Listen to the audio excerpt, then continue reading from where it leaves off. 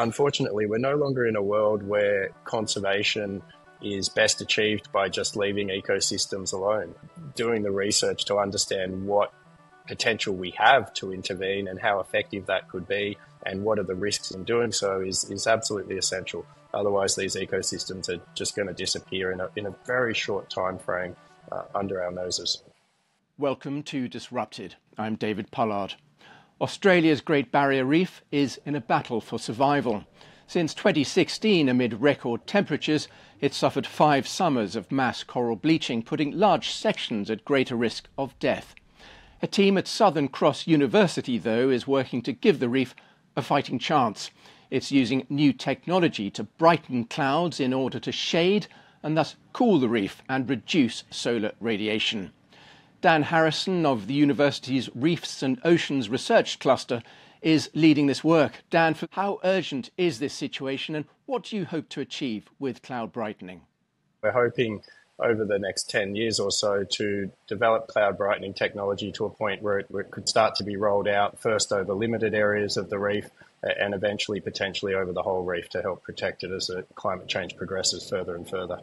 Mass bleaching events that we're seeing on the Great Barrier Reef, they're increasing in frequency and in their severity. This most recent event, nearly the entire Great Barrier Reef has been bleached to some extent. To make pre-existing clouds bigger and denser, seawater is sprayed from turbines into the surrounding atmosphere so that they reflect sunlight back into space at the peak of the Australian summer. We need to atomize seawater to submicron droplets, which evaporate, and the remaining salt crystal, it's only about 30 or 40 nanometers across, the size of a virus. And we can produce 1,000 trillion of these per second from just 30 millilitres of seawater. An Australian study this year suggests over the last decade, water temperatures in and around the Barrier Reef are at the highest in 400 years. These pictures from Thailand of bleached stony coral on the left and healthy staghorn coral on the right give some idea of the damage caused by those temperatures. It's quite devastating when huge swaths of coral are first fluorescing in these colours that actually look quite pretty, but it's the corals are fighting for survival at that point, and that's the beginning of the bleaching process. When they're under stress, then they, of course, lose their symbiotic algae, they turn white, and they essentially starve to death. But cloud brightening is not a permanent solution, he says. If we continue to have business as usual and our emissions keep growing and climate change keeps worsening, then it really can only help by us a few decades before the benefit is overcome by worsening climate change. So it really needs to go hand in hand with emissions reductions. Transecting the plume now. With drones and small aircraft, the team then samples the seawater plume and measures the effects on the clouds. After 4 trials and with another due in 2025, the next challenge is to measure the resulting benefits to the reef itself.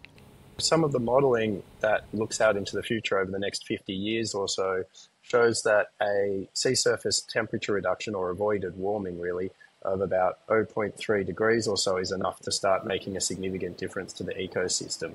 We think we might be able to get up to maybe around double that, but really we still need to find a massive increase in output and improvement in technology before this idea could be scalable. Australia's Barrier Reef, an area the size of Italy, supports not only sea life, but a tourism economy worth around $4 billion a year. After an initial 5 years, this project and a myriad of others supported by the government are looking to renew their programme. On a world scale, they're not alone, with similar projects scattered across the globe seeking to deal with the over 50 mass coral bleaching events seen since early 2023. We're no longer in a world where conservation is best achieved by just leaving ecosystems alone. It's a risk versus risk situation now. What are the risks of intervening versus what are the risks of sitting back and letting climate change wreak havoc on some of these ecosystems?